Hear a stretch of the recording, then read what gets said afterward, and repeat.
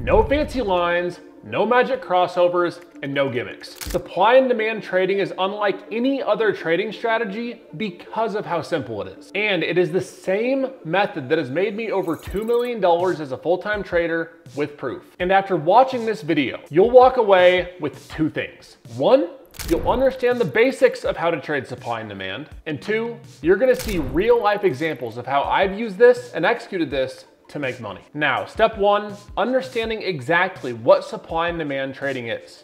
And in short, it's areas of institutional buying and selling. Where's smart money and how can we join them? Now, rather than explain with words how to trade this, I'd rather show you on the chart. Now, as I said, the first step of supply and demand is understanding what it is. The second step is knowing how to locate it. Now, when locating supply and demand, it's super important to remember that we can find this on the 5-minute time frame and other small time frames, or we can find it on the macro time frame. I use both in my trading. Now, the critical part of supply and demand is remembering that the more simple we keep things, the better. As I've highlighted for you guys here, this is a perfect example of 5-minute demand turned to supply and now going to be turned back to demand. You see, it doesn't take a rocket scientist to identify where supply and demand works or where supply and demand is. The important part here is how to execute on it, and that's exactly what I'm going to show you throughout this video, and specifically with examples towards the end. Now, we see here as we zoom out that, and even further back than this,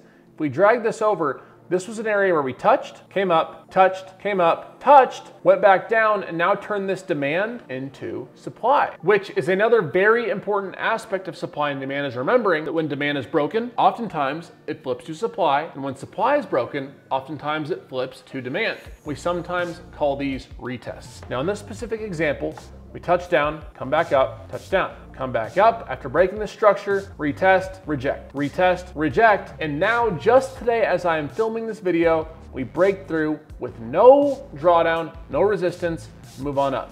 This will now be our demand going forward in an area where I will look to go long if we come down and my confirmations and criteria are met. Now let's go ahead and flip this to the daily time frame where the exact same principles apply and work, just on a bigger level. Now in front of us, we have the SPY daily chart. And the same principles that we just used to find supply and demand on the 5-minute will hold true and apply to the daily, the weekly, or even the monthly.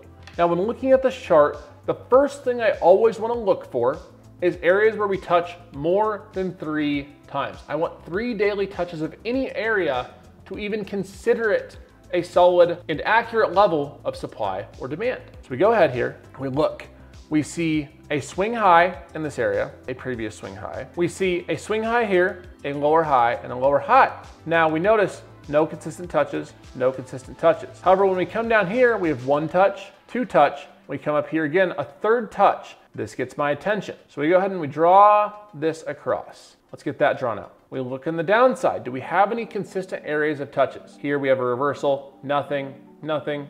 Here we touch once, come up, again, big touch, move up, nothing there. However, on this next set of candlesticks, right, in consolidation here, we see lots of touches here, a touch here, a breakout here. So on this particular area, this would catch my attention as an area of supply. So we have multiple touches in a row. We don't have this fluctuation here. We have lots of consolidation. So we're gonna go ahead here and mark this out. Okay, we get that marked out. Again here, nothing much, touch, blast off, touch, blast off. Now what do we notice from our first level here where we touch, and then touch again? We come over, as we move into this zone here, we touch, break through, retest, as we spoke about earlier, move up, retest, move up, retest, try to move up, fail, retest, break, have some consolidation here. And finally, when we get over this up and down accordion action, we break through, test the top of this channel, and we never look back. Now, I'm not telling you guys to sit there and trade every breakout and retest. But how this can help you as a day trader is realizing when we break out of these zones, when we are at these zones, or we break below these zones, we can use this to help confirm our daily bias. Now let's go to a more recent example. You look here, you can see we got a breakout here with a gap, come down and retest, touch, touch, multiple touches. So after this 3rd touch here, this gets my attention again. We look at this key level, it's right around this 500. whole cycle number, which we also want to look at. We're going to draw this area here. We look up more. Breakout candle here, test, break, test through. Again, no 3 touches, no supply and demand zone. We look up here, multiple touches and failures. Again, this is an all-time high, so you have to trade that just a little bit different. Nonetheless, still something to pay attention to. Draw this here. Let's mark this out together to the top of this wick. Now, in the middle here, we don't see a lot in terms of pure supply and demand.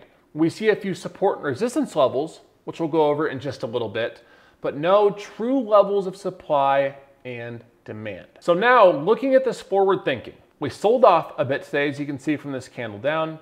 We moved on back up. We never retested this demand down here. So as we move back into this supply, after touching this 1, 2, 3, 4, 5, 6, 7, 8, 9 times, I know that these sellers are getting weaker. There's a high probability that when we come back up here and retest the zone, if we can break out of here, I'm going to look for the break up. I'm going to look for the break of this zone up, a retest back down.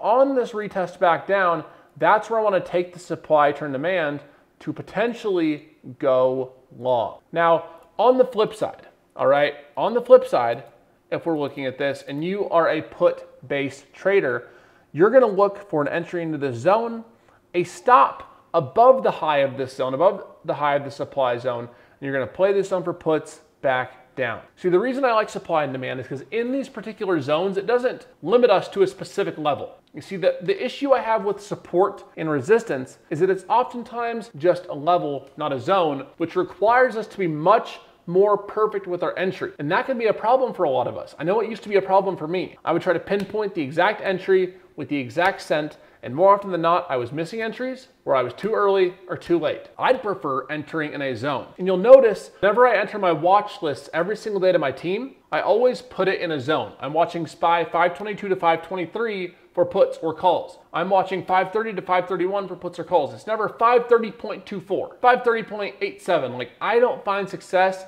in those exact pinpointed numbers because it puts too much pressure on accuracy. And our trades have to have room to breathe. Now, speaking of allowing trades to have room to breathe, I want to break down a real live trade that I took that made me several $1,000s that I gave to my team before it happened this last week. Now, we go to the 5-minute chart on SPY. This is my bread and butter time frame for all things support and resistance and for day trading in general. And when we look at this chart specifically, I would like us to go back and reference the pre-market data on this particular day, Thursday, May 30th. So the trade that I took, we caught the bottom here on the day and rode this up for a 50% plus trade on the S&P 500, trading options, or a very nice trade on ES if you're a futures trader, which we teach both. Now, looking at this particular chart, okay, before the day started, I told the team I wanted to watch for a 523 to a 522 area bounce on SPY.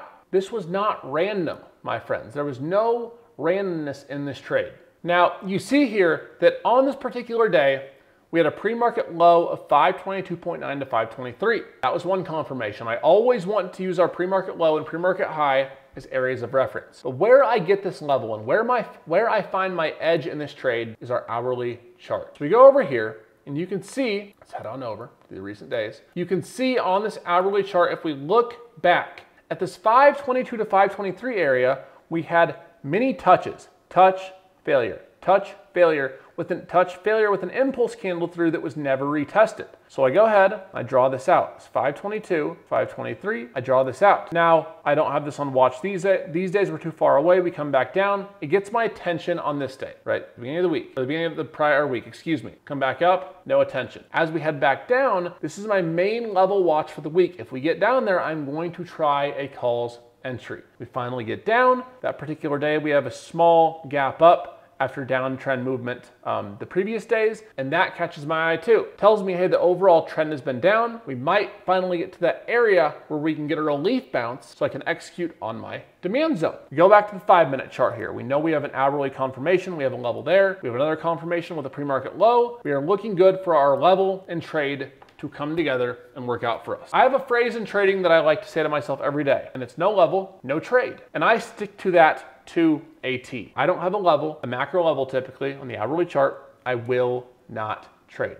If I don't have two confirmations, I will not trade. So on this, we have our pre-market low, We have our hourly confirmation. We come down, I give this trade some room to breathe. I don't get my full size. That's why I only made a few $1,000s. Had I gotten my full size, it would have been well over a $10,000 day. A humble Honda day if you're an OG on this channel. Now, we come down, I get my ad around here, and we ride this up very nicely. These contracts end up going over 100%, though I sold for just over 50, which is okay with me. 50% a day keeps a lot of problems away. Now, what I want you to take from this is the lesson here of no confirmations, no trade, no level, no trade. I find my supply and demand typically on the hourly. When I'm day trading, I'll use the daily as well for confirmation bias. But typically speaking, I'll use the hourly chart. I'll confirm on the smaller time frames, allow my trades room to breathe, and move forward from there. This is quite possibly the most simple strategy in the world of stock trading. And that's why Team Bull has been so popular. We teach simplicity. I have a phrase that I practically live by, and it's KISS. Keep it simple, stupid. The simpler you keep it, the more success you're gonna have. Now, my mission to all of you guys is to be the mentor that I never had when I first started. I wanna make trading simple. I wanna make trading as fun as possible.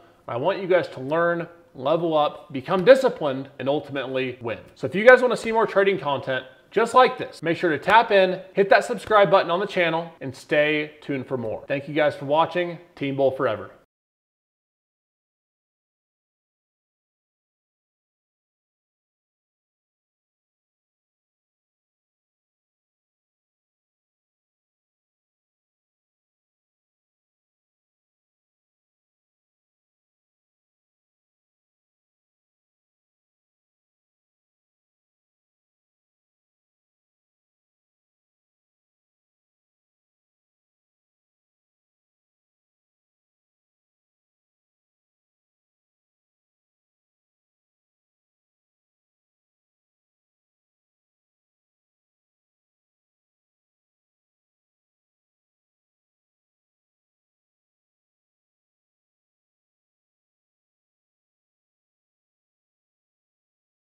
What I'm saying is this: supply and demand trading was hard until I understood this.